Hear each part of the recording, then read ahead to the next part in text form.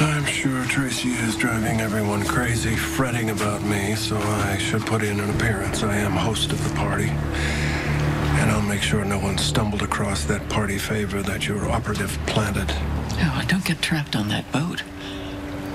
Why, Helena? I didn't know you cared.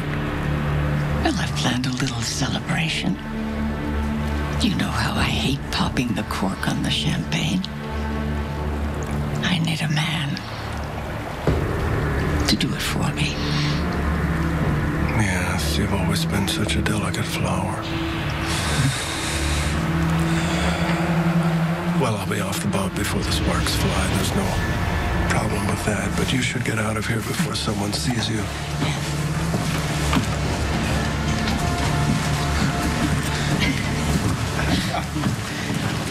Yes. Nicholas? Excuse me a moment. I have to have a word with someone.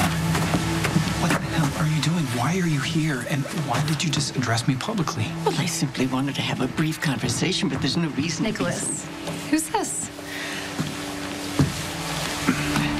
Aren't you going to introduce us? Ivy, this is... I'm a friend of the Cassadine family. Well, you two heading out to the launch? You're having a quiet evening at home? No, actually, we're going to Luke's party on the Haunted Star. I'm so impressed with the work Michael Quartermain is doing. I'm happy to support his new clinic. Yes, it's a very worthy cause. Nicholas, may I have a word with you in private?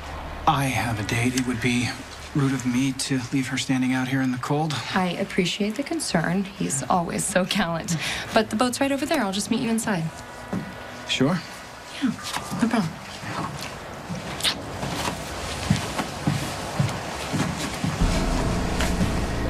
Have you forgotten that you're a fugitive? Nicholas, you cannot go to that party.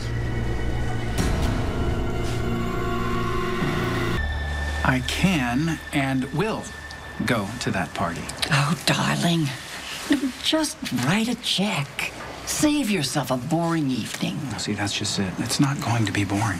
Because it's hosted by your new best friend, Luke Spencer. He was quite vicious to me the last time we met. I don't trust him. Need to keep my eye on him.